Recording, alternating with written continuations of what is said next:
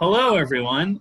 Welcome to Maine Audubon's Climate Spotlight. This is our second presentation called Getting Involved in Community Solar. I thank you all for joining. And again, I encourage you all to stay cool and hydrate today. Thanks for joining us. I hope you're at a place with a fan on you. Maine Audubon is working hard to protect our state's wildlife and wildlife habitat from the impacts of climate change. We know that aggressively cutting our carbon emissions from all sectors is key to meeting the strong climate goals set by the Mills administration, and that getting electricity from renewable sources is a major part of that. Today we have four experts rather, who are going to talk you through one avenue for personal renewable energy, solar power via a community solar farm. But before I introduce our panelists today, I have a few housekeeping items. First, I'm obligated to let you know that our Maine Audubon's native plant sale is happening now at our Gilson Farm headquarters in Falmouth. Planting native plants is the best way to help native pollinators and native birds. And in stock, we have everything from butterfly weed to balsam fir to blueberries to milkweed, ready to plant in your garden. You can order online at mainenativeplants.org, and I'm going to stick that link in the chat in a minute. Second, some tech stuff. I'm going to be moderating today. All the attendees, all the folks watching at home are going to be muted for the duration. So if you have questions, please type them down below. You see a little Q&A box down there. That is for questions that'll come to the panelists. If you have other hellos or welcomes, I see some folks are doing that now, feel free to put those in the chat. I found that the best practice here is to save all the questions for the very end. Staying on track and staying on time is the hardest part of these presentations, especially where there's so much good info to share. And so I'm going to make sure we get through all the presentations and then have time for questions. I'm happy to go over time, but I want to make sure that we get everything in for the folks who need to jump off at noon. All right. So let's get to our presenters. Tom Sweeney is the CEO of Clean Energy Co., the nation's largest developer of community-based renewable energy facilities and a leader in community power generation. They are Colorado-based, but recently opened an office in Maine. David Kuchta is a member of Flag Pond Community Solar Farm, which was installed by Maine-based Revision Energy and went into operation in 2019. Welcome, David. And Elissa and Alan Armstrong are members of the Sierra Club's Portland Climate Action Team and the Maine Idyll Community Farm in Freeport, Community Solar Farm in Freeport. Before retirement, Elissa owned a small business and Alan was a mechanical engineer. They have 2 grandchildren. Thank you very much. And so without further ado, let's get started. Tom, I'm going to get your screen up and going. And can everybody see that? Yep. Okay. Tom, take it away. Great, Nick, thanks. Well, glad we could do this presentation today. Hopefully this will give everybody a little bit of additional information in terms of how you can take advantage of a community solar project, whether you intend to develop it yourself or participate in a different way. Hopefully this will help all of you. So Nick, if you want to go to the next slide, we'll kind of kick things off here. So just as a little bit of background for everybody, you know, the first community solar project was actually built in 2010 in El Jebel, Colorado, and that was built with Holy Cross Energy, which is a cooperative utility. So they were pretty forward thinking in allowing a program like that to be developed, which had no legislative or regulatory framework for it. And of course, since that time, you know, we've got almost 2 gigawatts of community solar projects now across the country. And 20 states have enacted enabling legislation or regulation to make that happen. So the market itself has developed in a number of really interesting ways. Now, I think everybody recalls that community solar really started because the majority of residential customers of utilities cannot put solar on their residence. They're either renters or the rooftops are not going to support a solar implementation. And likewise for commercial businesses, the number's closer to 95% of commercial entities cannot put solar on site. So there's a really large unserved community of utility customers that cannot access solar if you don't have some type of community solar enabling regulation or legislation. So in this particular presentation, and then you'll see the following presenters will give you some more specifics as well. We'll just run through a few of the details around project development, some of the questions that you need to answer about project ownership and operation. We'll talk about the types of project subscribers, sources of financing. We'll talk about the available programs in Maine because there's more than one program a project could be developed under. And we'll take the time to talk about the types of subscription contracts that are out there in the marketplace and the one that's probably used most commonly today. And if there's additional issues that people want to talk about or have questions answered, we can cover them. I'll talk about 3 specific industry issues that people should just be aware of, okay? So Nick, if you want to go to the next slide.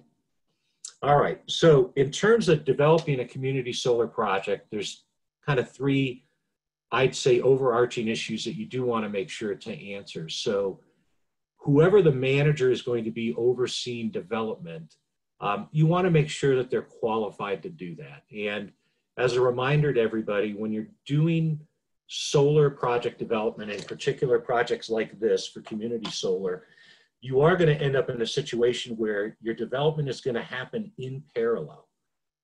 There's reasons why we do that. The most important one is that it doesn't do a lot of good to get to the end of the permitting process and then find out you don't have a viable interconnection.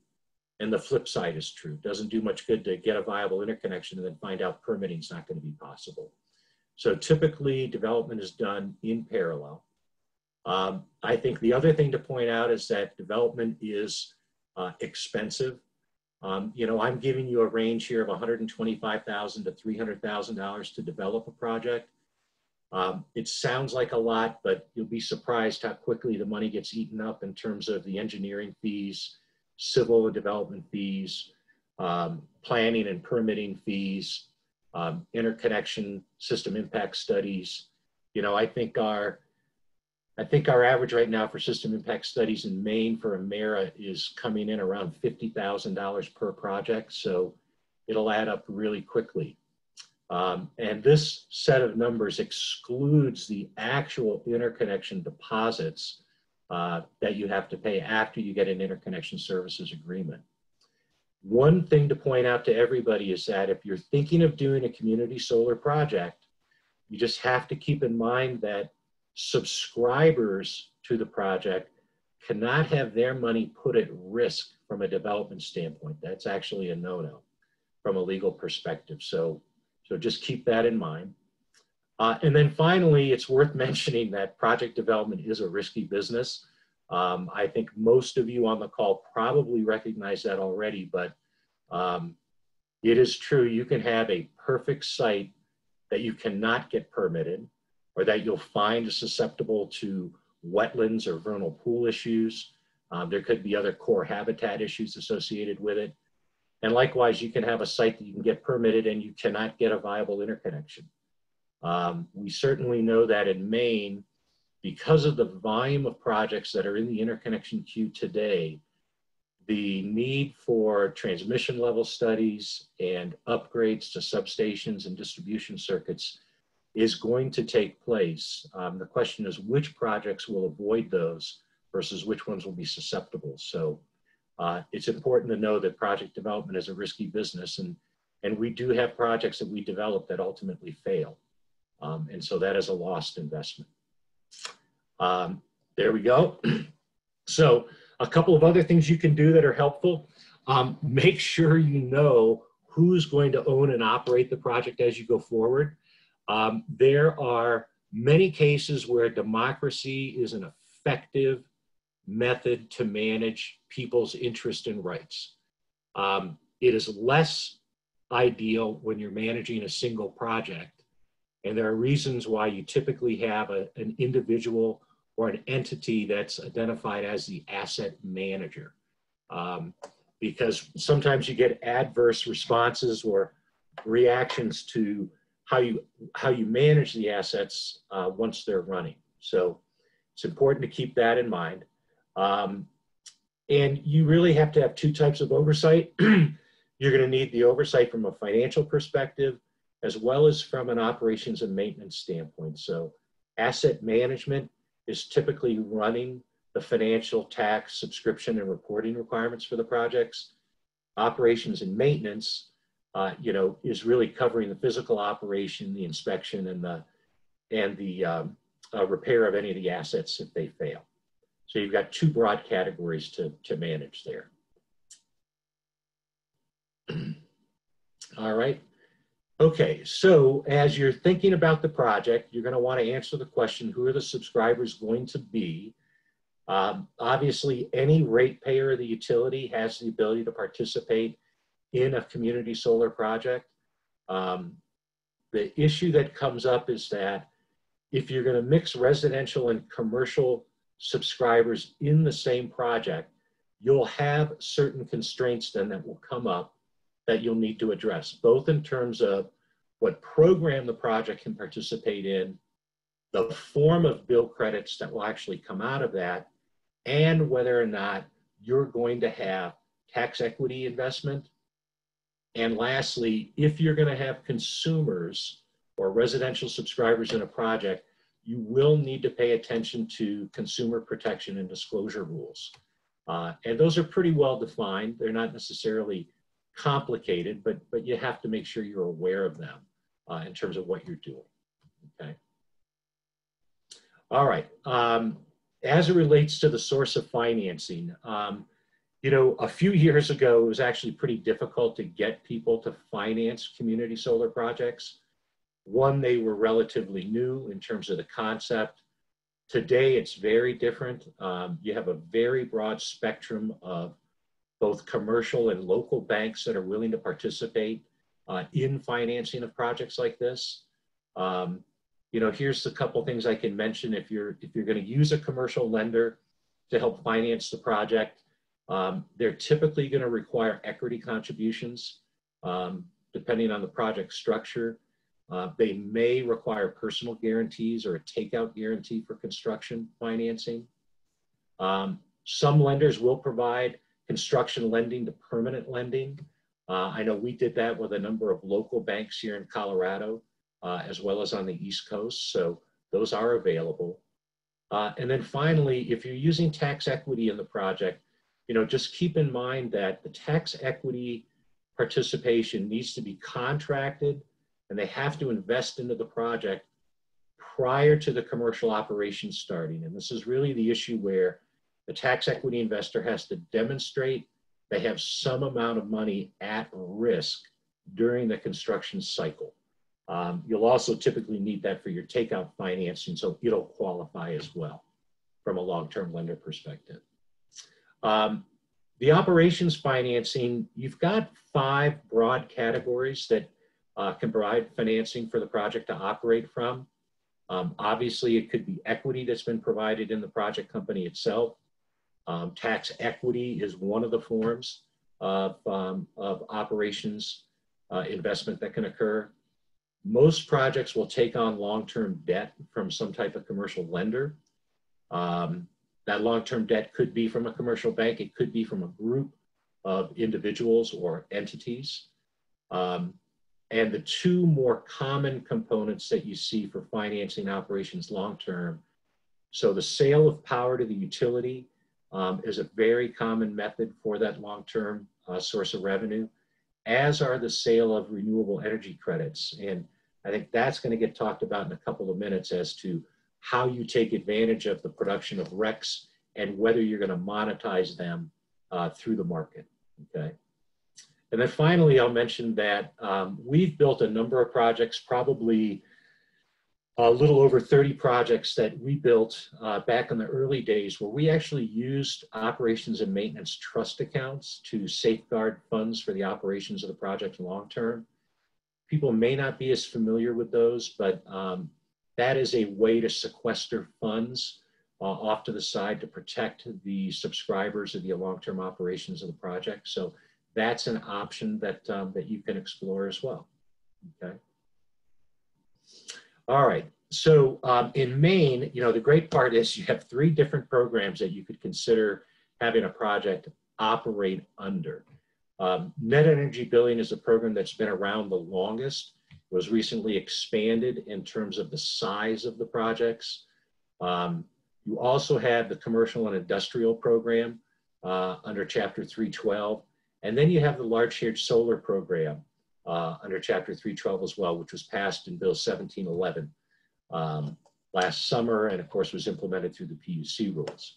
Now, the net energy billing program provides the most certainty with respect to the ability to qualify a project. However, it does not support consolidated billing like the C&I and the large shared solar programs do. So under the net energy billing program, subscribers can receive either a kilowatt hour credit or a tariff bill credit. There's an option that you would choose as the project owner, which direction you want to go. There are limitations in either case, though, if you choose one or the other. And as an example, the tariff bill credit program is restricted to commercial only, okay? Either option is going to limit the types of subscribers or the mix of subscribers, so you just want to be familiar with NEB if you're going to use that. If you're instead going to take advantage of one of the DG procurement programs, you know, there's a couple things to be aware of. So the C&I program can only support commercial and industrial customers. It's limited to 125 megawatts, so it's unclear how long that program will be available in its current form. And or whether additional capacity will be expanded into it. The large shared solar program has a higher volume of capacity that's available, the 250 megawatts, but it comes with some pretty significant subscriber mix requirements, including low income and or municipal participation. So you want to be aware of that as you think about what type of program you want to operate under.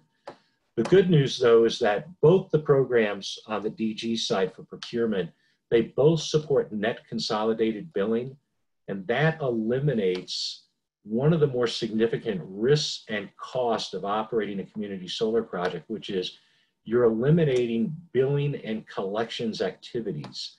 And that's a really significant benefit, both to underwriting the financing of the project and to the operating costs of the project from an asset management standpoint. So those are worth being aware of. Nick, next slide. Okay, so what type of subscription contract is going to be used? I'm going to just point out a few contracts that have been used in the past and the reason why. We'll talk about the most common contract that you're going to see at the bottom. So, you know, generally there's been 3 types of contracts that have been used over the past 8 to 10 years. There has been a contract that's been used that requires an upfront payment that's securing an interest in a capacity subscription and the output of that capacity for the project. That's a program that allows you to develop a project without long-term debt or other financing from commercial banks. It's not as common today, but it has some benefits to why you would use it. You typically still need tax equity, though, if you're going to do that. So it's got some constraints how it's put together. Second option is to consider an upfront payment program where the subscriber is actually purchasing the panels at or before commercial operations.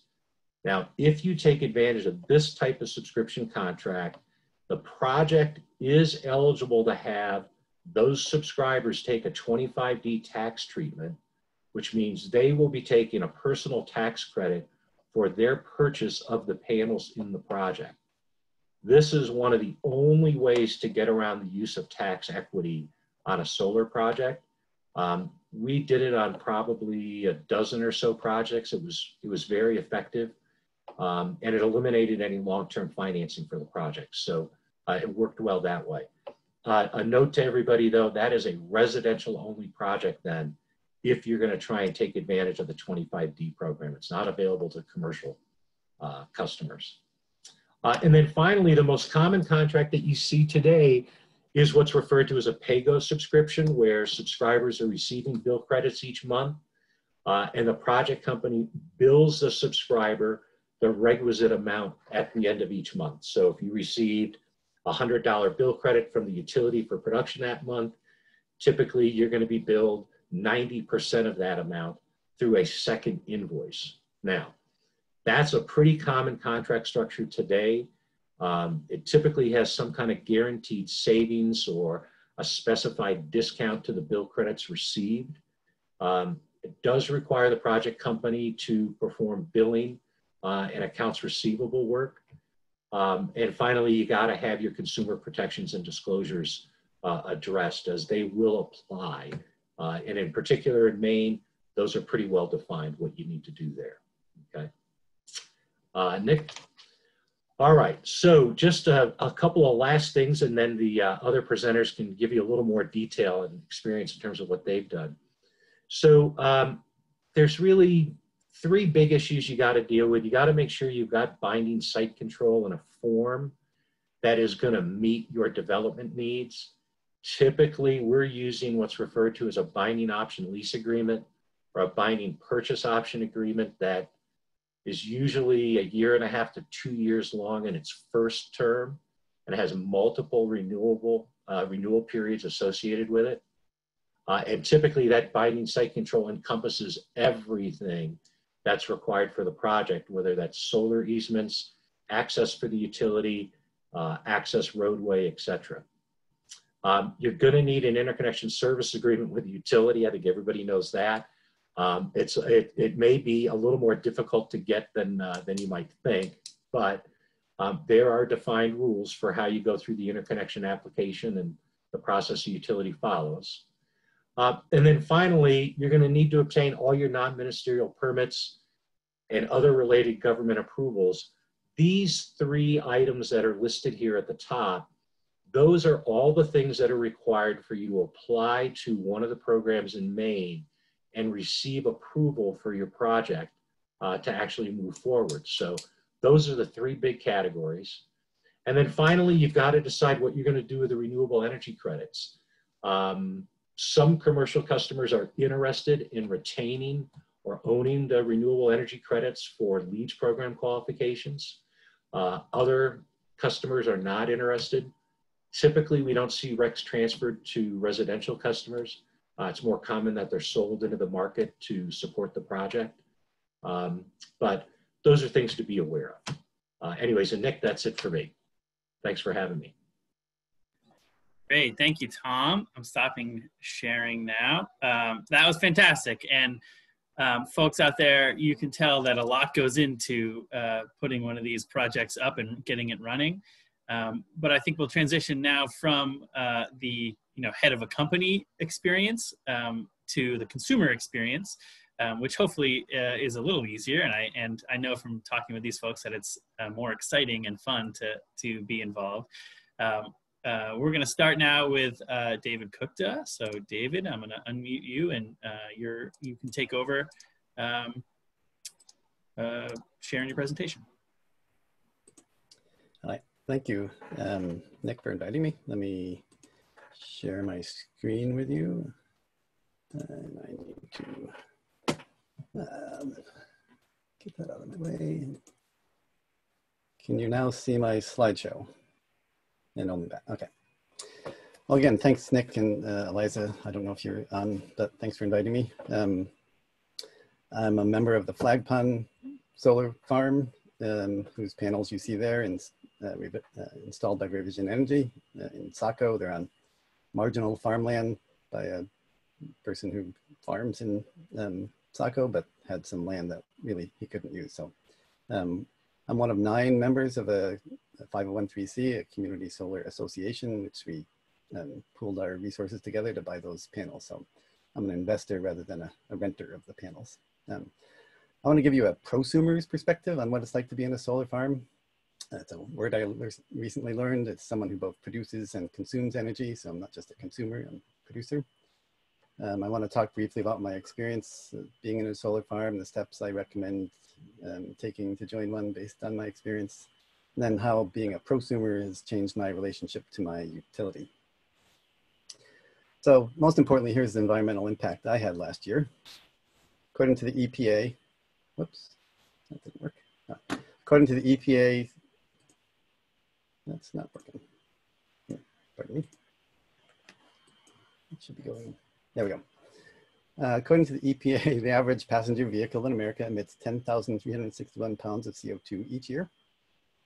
My share of the solar farm last year prevented 10,588 pounds of CO2 from being emitted into the atmosphere. So it's as if I took a car off the road last year. Right? That's the kind of difference you can make every year. So it's as if I didn't drive or just took somebody else's car off the road. But what surprised me are the economic benefits. When I looked into investing in a solar farm, I discovered that I was not only reducing my carbon emissions, but I was reducing my electric bills as well in the long run. I like to think of investing in a solar farm as like buying a house. I used a loan to pay a bunch of money up front. And once my loan is paid off in 12 years at fixed rate interest, my electricity is essentially free, except for a small monthly delivery fee. David, can I ask you to speak up just a little bit, please? Oh, sure. Thanks. At that point, once my loan's paid off, I own an asset that's not tied to my house, so I can sell it. I can pass it on to my daughter, whatever I want to do with it, give it to a charity. But really what owning my own power has done is the same that owning a house has done. Just as I have to clear my own sidewalk now that I own a house, I now pay more attention to the energy I generate. There's my feed on Saturday from what power I'm generating from our solar panels. But I also pay more attention to the energy that I use. I turn off my lights more often. I take shorter showers because producing my own energy means I'm a better energy consumer as well, since I'm responsible for both ends. And that's why my wife and I bought an electric car from Paris Audubon this January. That's our Kia Soul EV parked in front of our solar panels. We're driving on sunshine. So we've actually taken 2 cars off the road this past year. So here's my advice on the steps to take based on my experience. The first thing that a solar installer is going to ask you is how much electricity do you use on an annual basis, because that's going to determine the size of your solar array. You want to produce as much as you consume. So even before we invested in the solar farm, my wife and I did 2 things. One, we focused on investing in efficiency. And I know Maine Audubon is going to have a panel on efficiency later this summer, so I won't go into that. But the second thing we did is just electrify everything we could. So my solar panels are guaranteed for 25 years, and after that, they don't explode. They just become less efficient. So it's important to think about your long-term energy needs. What are you going to be doing 25 years from now? So my wife and I installed heat pumps and a heat pump water heater a few years before we invested in the solar farm, which reduced our overall heating bills by about 75 bucks a month. Then once we joined the solar farm, our savings increased even further. We pay about half of what we used to when we were using oil. Owning and operating an EV is far cheaper than a gas-powered car, but driving it on sunshine is even cheaper. I pay about 2.2 cents per mile, which is about 1/3 of the cost of an efficient gas-powered car. Unfortunately, and here's my advice, I failed to anticipate charging an EV when I calculated our energy needs when we bought our solar farm share. So now we're consuming a little more than we produced. So I didn't think 25 years in advance that we would own an electric vehicle. So I should have purchased a somewhat larger array. So again, think about your long-term needs. So again, electrify everything you can. We have an electric range, electric leaf blower, electric snow blower. My family runs on food, but everything else runs on electrons. So here's what my calculations look like. I simply tallied all my CMP bills to get my monthly and annual usage. Your mileage may vary, but I did on the left some estimates to what an average Maine electricity household needs in electricity, based on the really great sources you see below from Efficiency Maine and the state of Maine, Central Maine Power.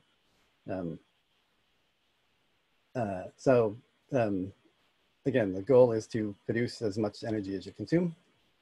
I'm going to post those sources in the chat when I finish my little talk. So here's my monthly electricity bill from CMP from May 2020. You'll see my April meter reading was 79,653 kilowatt hours, while my May reading was 80,372 kilowatt hours, which according to CMP's advanced math means I use 0 kilowatt hours in the month of May, even though the real number was 719 kilowatt hours. But because I banked credits throughout the year by producing more energy than I consumed throughout the rest of the year, I was only charged a delivery fee of $12.76. That's about my average CMP bill per month. And then again, once I pay off my solar loan, I'll step back. My solar loan is slightly larger than what my CMP bills used to be. But again, like a mortgage, once I pay off that loan, my only bill would be that $12.76 until my panels explode or whatever they're going to do. But beside my bill, here's the other thing that CMP sends me every month. It's a statement of my generation, my usage, any credits I've accrued, which is handy data. But you'll see that it's a white sheet of paper folded twice, upon which somebody at CMP printed out what's probably just a little spreadsheet they use to track solar farm customers. There's no CMP letterhead. There's little explanation for what this is. Fortunately, it came in a CMP envelope, so I knew who sent it. But I point this out because my experience is that to be a producer as well as a consumer of electricity, CMP is not ready for us. It's not built to handle us. They don't have the software to generate official looking documents. And frankly, they drag their feet in getting our solar farm online. Oops, supposed to go that way. Like many utilities, CMP is a natural monopoly that serves customers by delivering energy long distances from big power plants by cutting down Maine's forests. There's a CMP corridor. And us relatively passive consumers have little to do except for rely on state regulators to not get gouged. So a pesky little consumer like me trying to produce my own energy is a bit of annoyance to them. It took them 2 months after our array was installed and connected to the grid for them to activate our accounts. All they had to do is switch on, click on a few clicks in the computer somewhere. We actually had to contact Shelley Pingree's office to complain, and lo and behold, the very next day, our accounts were activated. So CMP has also fought net metering, where you get 100% credit for your energy you produce. Fortunately, they lost because we have a new governor, and Eliza Donahue and others lobbied on our behalf. So since the solar farm is still tied to the grid, for good and bad, we're still dependent on our utility company and the state PUC to act in our best interests, which means from time to time, it's up to us to pay attention to what they do. But what being a producer of my own power means is I'm one of a variety of energy suppliers distributed around the grid: solar, wind, batteries. And I took on the capital cost. I took on the financial risk to improve and balance the grid. I'm reducing CMP's reliance on gas-powered peaker plants and willing to learn that the CMP is transitioning into becoming something more like Uber. Right? Those folks in the middle, those 3 computers, which are software-driven managers of producers and consumers who are tied to the grid in a lot of different, more efficient ways. So being a prosumer means I'm pushing my utility company to make the transition into this new energy form, which means I hope I'm making it easier for other small-scale renewable energy sources to come online, like you folks, because my utility will now have the software one of these days and better, nimbler management, so that hopefully they won't drag their feet as much because they'll be able to handle all these different distributed energy sources. So in the end, I'm not only reducing my carbon footprint and my energy costs, I think I'm opening the door to other folks to do just the same. I'll put up this last slide with a list of sources that I used. Again, I'll post them in the chat, and then a list of main companies in the community solar farm business. Because the final good thing you do when you join a solar farm is you're supporting Maine jobs, and boy, do we need it. Rather than buying imported oil or supporting fracking companies in the Midwest or sending your money to utility investors overseas. So, and in the lower left-hand corner there is my email address if you want me to send you this list, or if you have any questions I can't answer here today. So that's all I got. Nick, thank you. Great. Thank you, David, very much for that. That was outstanding. Now we will turn it over. I believe Elissa Armstrong is going first. Let me go ahead and share your presentation so you have it. Can everybody see that? Elissa, I will unmute you, and Alan as well. Oh, it's not unmuting for some reason. Oh, There you go. okay. Yeah, good, great. Thank you. Thank you, Nick. My name is Elissa Armstrong. My husband and Alan and I are members of Maine Idyll Solar Farm. You can see it on the right as you drive north on 295. It's just past the 3rd Freeport exit. And I want to thank Maine Audubon, Nick and Eliza for hosting this discussion series. Sharing information is critical for moving toward a carbon-free future that ensures a livable climate for all creatures. 5 years ago, Alan and I joined Sierra Club's Portland Climate Action Team. Our first project promoted solar power, specifically community solar farms, or CSF. In fact, one of our members even made land available for the second solar farm in Maine, and that one is the Sky Ranch Solar Farm in Wayne. At that time, solar farms were limited to 9 members, making it difficult to achieve economy of scale. We were told that was because the utility would be doing the math by hand and couldn't handle more. Kind of makes you roll your eyes, but that was the way it was before the new legislation, new and improved solar legislation that went into effect last summer. Membership in a community solar farm was attractive to us as a way to reduce carbon emissions. We had put a few panels on our roof, but we live in Portland's historic district and were prevented from installing enough to meet our needs. So in 2016, we joined the Maine Idyll CSF in Freeport. And we did that by contacting Revision Energy. And they had a list of people who were interested in joining CSFs. And our name came to the top of the list. So we joined Maine Idyll. There are 8 other households. And Alan will probably talk more about how that works. Our 12-panel share supplied the rest of the power we needed for our home after the panels that are on our roof, including for a heat pump. The next year, we bought an electric car and were able to buy more panels to meet its needs. Our total investment has been $24,000. It might take more than a dozen years for us to recover that investment in dollars and cents, depending on electric rates in future years. But our electric bill is only that $13 distribution charge every month, and our natural gas bill has been reduced by at least 1/3 with the electric heat pump. Our gasoline bill, of course, for the electric car is 0. So by reducing or eliminating those fossil fuels, not only are we saving money, but also reducing carbon emissions.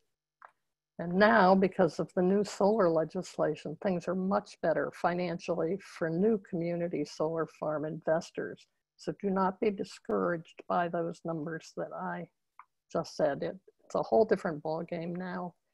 But saving money wasn't our objective. For us, the payoff will be a better world for our this always chokes me up, for our grandchildren, for the loons on Maine's lakes and streams, and the farms that need consistent rainfall. We must reduce carbon emissions to protect the future of our beautiful planet.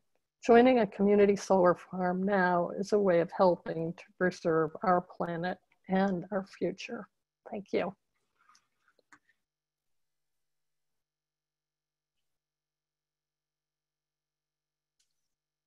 Okay, thank you, Elissa, for that. And I plan to just talk about what it's like to be involved in the active management of a community solar farm. our Maine Idyll farm is a little bigger than many, but not near as large as the ones that will be possible now. The limit on solar farm size when we built ours was 660 kilowatts. Ours is 100 kilowatts because that's all the needs that 9 people had at that time. But now we can have 200 members in a community solar farm, and the maximum allowable size is 5,000 kilowatts or 5 megawatts. So things are much better for economies of scale now than when we did ours. Also, when we did ours, the only way to have a community solar farm was to assume the responsibilities of management for all aspects of the farm. And as Tom said, those are asset management and operations and maintenance management. So I want to talk a little bit about how we do that, how we manage that. I am the asset manager. I'm the treasurer. We have 3 officers among our 9 members, a president, a secretary, and a treasurer. And so I put up a budget each year and assess the members for what we have to pay for our expenses, which include rent to the landowner, insurance, and physical maintenance, which includes mowing the grass, that sort of thing. And there are some legal fees that occasionally happen. But those expenses are handled by 2 different ways. One is to sell our renewable energy credits, which is something that I personally did not want to do. And I'll talk a little bit about that later. But this year that generated about $2,400 for our farm. And so with a small additional assessment for people, we were able to pay the rent, insurance, and that maintenance. So that's not been a burdensome job on me. I just give it a little attention every once in a while.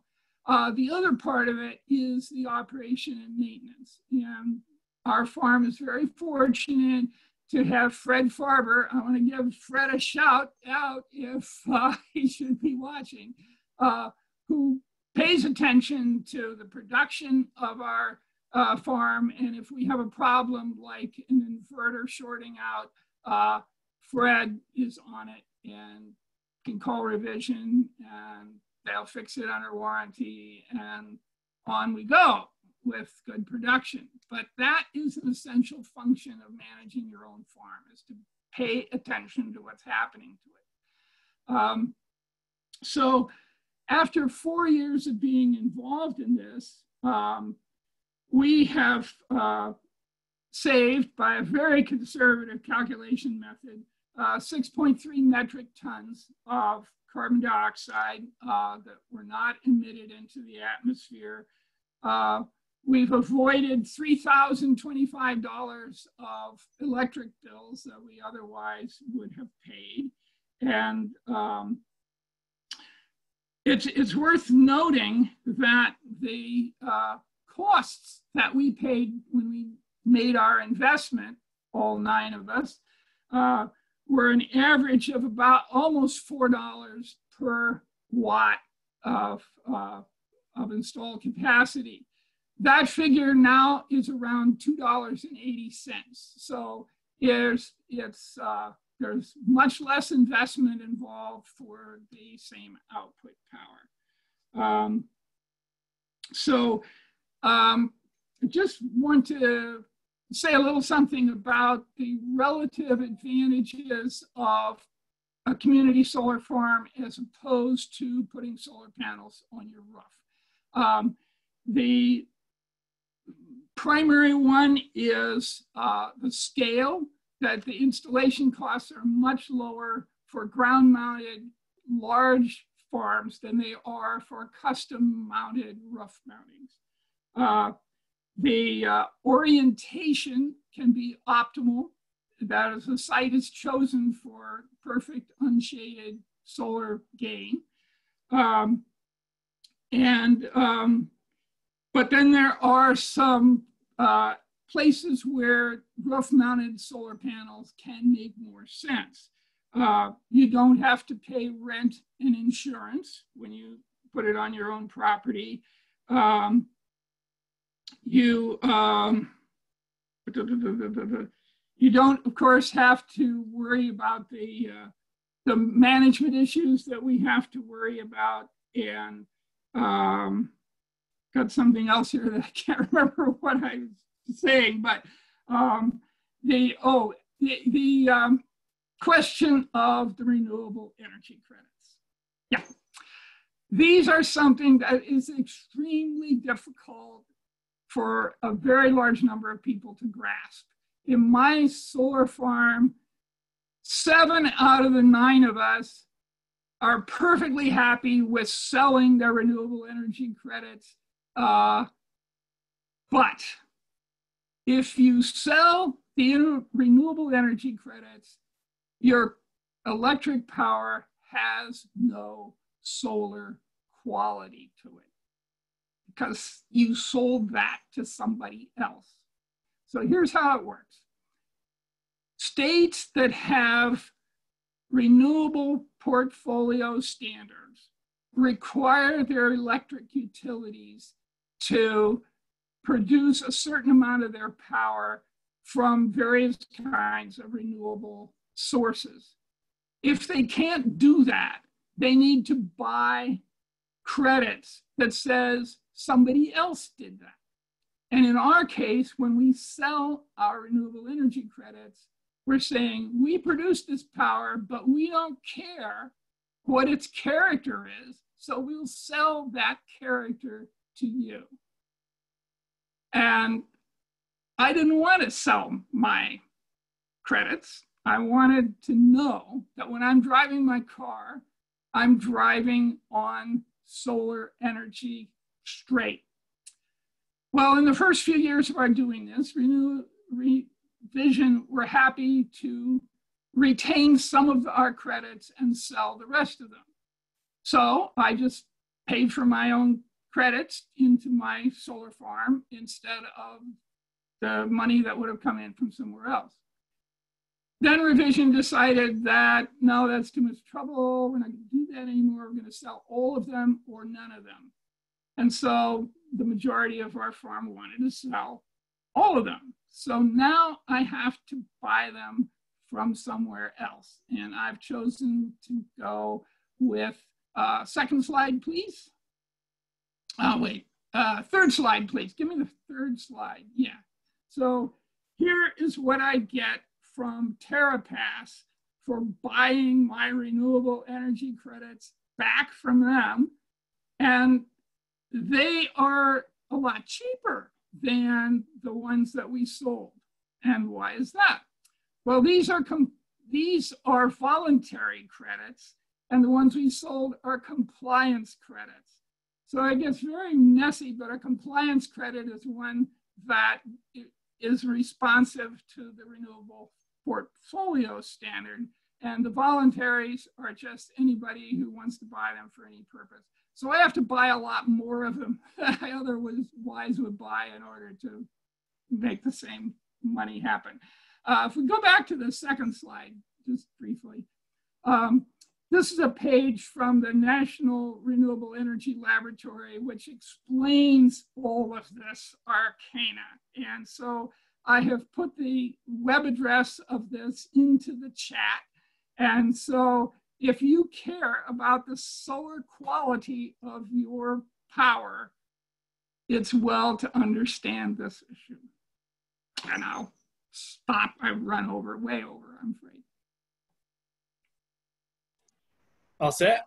All right. Yeah. All right. Hey, thank you so much. Let me stop my share. That was fantastic. Thank you to all the presenters for going through that in great detail. It sounds like you guys are having a great time with this. And it's really fun to hear from people who are really taking charge of their carbon footprint and are not waiting for someone else to do something, but are doing something about it themselves. So, so that's great. So I want to make sure we have time for questions. So I'm going to unmute everybody. We have a few questions. I'm going to go ahead and lead off with one question. I think probably for Tom first, is that if I was a consumer wanting to buy into a solar farm, get involved with a solar farm, what do I do first? Where do I go to sort of find a farm, or what's my first step? Well, there's a few different steps you could take, and I'm assuming the question's coming from a Maine resident. So, you know, the first thing you can do is obviously go onto the web and search for community solar farm. You'll see a lot of available entries from commercial developers, companies like ours, or other businesses that are associated with this. And I think once you've started that process, you'll have enough options there to determine, is there a provider in a community solar farm that you're interested in? And of course, you could also have conversations with other like-minded people. And you may find that there's a reason why you'd like to consider developing a project. I think everybody who's developed one would tell you it takes a little longer than you'd think, and it can be complicated, but it's rewarding in other ways too. Can I add a little to that? Yes. According to the Rocky Mountain Institute out there in Colorado, Energy Sage, which is an aggregator of bids, if you get 2 or more bids, you're going to save a lot of money. I think they average about $1,000 per project, so it's worth going to Energy Sage, and you can submit a bid to go that way, or you can also look at all the links that I put there for the Maine-based solar farm people. Right, and please check out the chat for some great links that David put in there. Okay, trying to move quickly here. Question from Sarah. Does a community solar member get to consider the location of the project before signing on? I know this is a really important issue for Maine Audubon and our members. You know, we love solar energy, but we want to make sure it's developed in an environmentally responsible way. So does a consumer get a say in that, or have an understanding of that before they get involved? The way Revision works, at least, they contact landowners to try to you know, lease land, and then they pool subscribers to that particular project. They're doing it on a basis where they just find the land and then they find the people first. So in essence, no. But I know part of the Maine Climate Council, Eliza Donohue's on the Natural Lands and Forest, whatever the working group is, and part of their Natural Working Lands, yeah. Thank you, yeah. Part of the emphasis of that group is that we need to do sustainable farming, you know, preserve our farmland and our forests as we develop solar. And so they have it's on the Maine Audubon site, the best practices siting guidelines, so that solar developers are, you know, not taking advantage of our ample forests and acting more like CMP than good solar farmers. And I just put that link in the chat. Thanks, David. Sure. Great, thanks. So from an anonymous attendee, I'm considering joining a solar farm that will be managed through an LLC. Any feedbacks on issues to consider when joining a solar farm LLC? We're a 501(c), so that's about all of the acronyms I can help you with. Limited liability company. Yeah, so I don't know the difference between the two. You know, again, ours is non-profit. So like Alan said, we have legal fees and such, but Alan, I don't know if you can answer that. About LLCs? Oh, I don't know the difference either. I know that we are a corporation, but I don't even know what class of corporation. Yeah, maybe I can help a little bit here. So Nick, typically projects that are being developed by commercial developers, those projects are all individual LLCs. They're referred to as special purpose entities. And they're set up that way that those projects are standalone entities from a reporting and management perspective. So that's a pretty common structure inside the solar industry. Great, thank you. Question here from Jeff, a couple of questions actually. I'm going to sort of take them one at a time. How much space does an array that produces enough power for the average household take up? So, anybody do you know that? Jeff is concerned. He says he was led to believe at some point that the footprint of solar production would be maybe greater than the energy created. That may have changed now. And so I don't know if there are insights there. David said that his panels were meant to last at least 25 years. And is that the standard these days, or what are people seeing there? Well, let me answer the question about the panel's active life. So what you're seeing now from manufacturers is warranties that extend for the 25-year period. Typically, the panels are degrading at about 0.5% per year. So that means by the time you get to the 25th year, you're producing somewhere around 87.5% of the nameplate capacity of the panel from when it was originally manufactured. So almost 90% after 25 years is pretty amazing.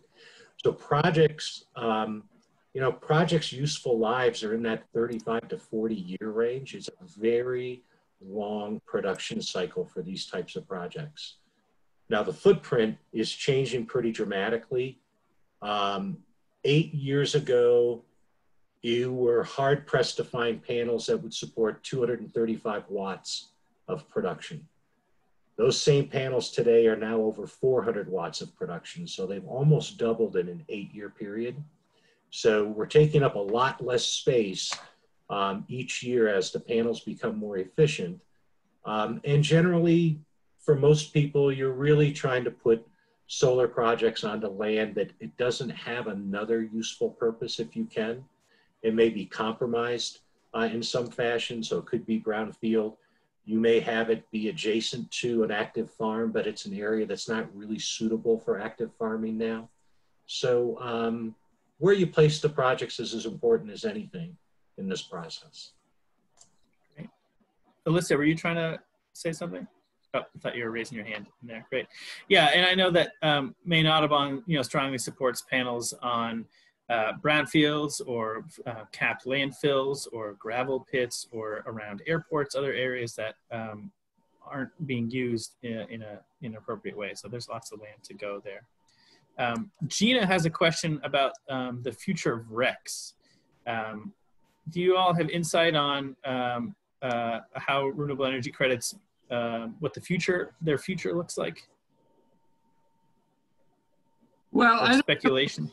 I don't have any special insight, but I will say that Maine has recently doubled its renewable portfolio standard, which will make REC purchases even more costly or remunerative, depending on your point of view, as we go forward to the foreseeable future. And as we all know, the catastrophe of climate change is going to get worse before it gets better. And so I see no reason why RECs will go away. Their value does fluctuate a lot. The value that we got this year in our farm was more than twice as much as it was last year. And a few years previous to that, it had been higher even than it is now. So it bounces around a lot, but I don't see it going away. Great. Thank you. Are there any other questions? I see we're at time here. I see that Sue has asked a question, what is the area needed for a farm? And I will say that the Maine Idyll farm is actually visible from 295. If you're going up on 295 between Portland and Augusta, it's right there on the right, just after the Freeport exit, right? Mm-hmm. So you can see the area firsthand for yourself. And you can also see what type of land it is on. It is not farmable. It You know, it's something that, I mean, the land is owned by one of our members, and it was out of use before we put the solar panel on it. Great. Well, we did have one final question about David's Kia, but I think maybe we should leave that. We have an upcoming presentation on September 8th about transportation and issues with how to reduce carbon emissions from the transportation sector, where we'll have some experts on electric vehicles from Mitsubishi and from Revision. So I encourage you to join that discussion where we'll talk about cars. And for all the future presentations coming up, these are every 2 weeks through September. Please go to maineaudubon.org/energy to register. We've got a great slate coming up. So I want to really thank everybody for joining today. Tom, thank you very much. Alan and Elissa, thank you. And David, thank you very much. For folks who joined in late or whatever, this was recorded and we'll be putting it online very soon. And again, thanks for joining Maine Audubon's Climate Spotlight. Stay cool, everybody, and have a great rest of your day. Great. Thank you. Thanks. Thank you, Nick.